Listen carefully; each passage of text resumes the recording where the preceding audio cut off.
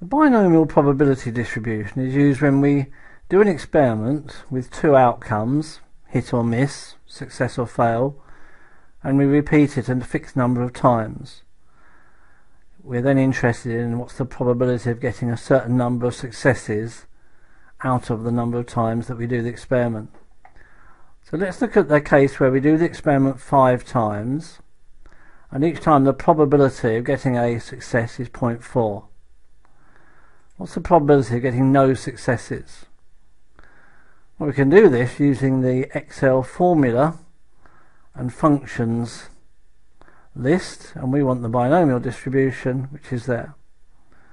So we're going for no successes, but to enable us to do other ones more easily, instead of putting 0 in, let's put in A2, which is the cell containing the number of successes we want.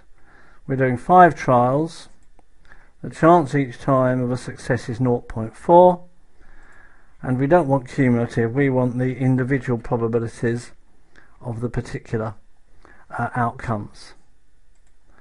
So if I now, so that says there's about 7.75% chance of getting no successes when you do the experiment 5 times.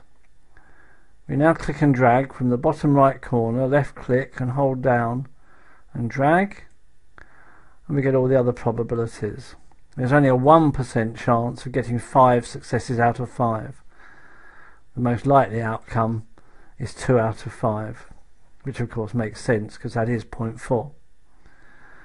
Just to make sure we've got a good probability distribution, let's check that the probabilities all add up to 1. So we click the whole lot, drag and go down a few more rows. Home, sigma gives us the total, and there it is, 1. So this is a valid probability distribution, the binomial distribution.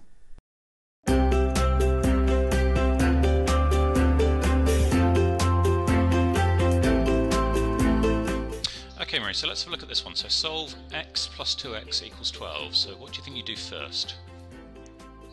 Okay, well, I want x on its own, so I would put x equals 12 minus 2x. Okay, so a lot of the time we want to get x by itself, but what we want to do first is get all of these x's together. So can you see anything we can do with this? Get all these together in one place. Oh, okay, it's 3x, isn't it? Yeah, so absolutely. 3x equals 12.